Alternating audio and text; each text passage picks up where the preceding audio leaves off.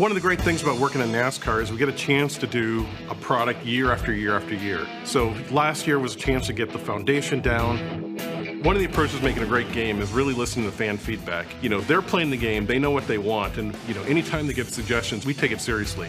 One of the things we really wanted to add that they wanted that we didn't have in the game last year was split screen racing. So now you can sit down on the couch with your friend or your family member, you know, mom, dad, kid, whatever, and you can have really exciting door-to-door races with somebody who's right there on the couch with you. For the first time in 10 years, we've finally been able to add all 3 national series. Getting the game right is getting all the details right. And so when we got a chance to add the new series, it involved, you know, adjusting every aspect of it. The addition of the extra series adds a ton of diversity to the game. The new tracks, the new driving styles, the ability for a player to envision themselves as a professional NASCAR driver in each of the series.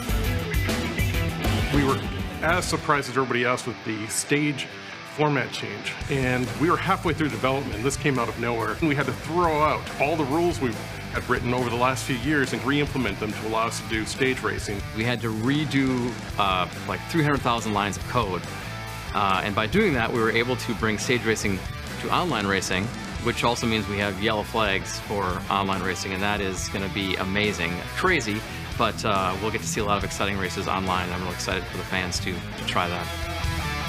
And it's a new driving experience that they didn't have from the last product.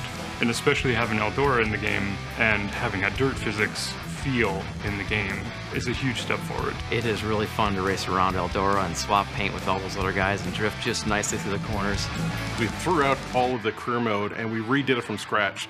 And the whole experience was really motivated by discussion when we had a chance to talk with some of the NASCAR drivers.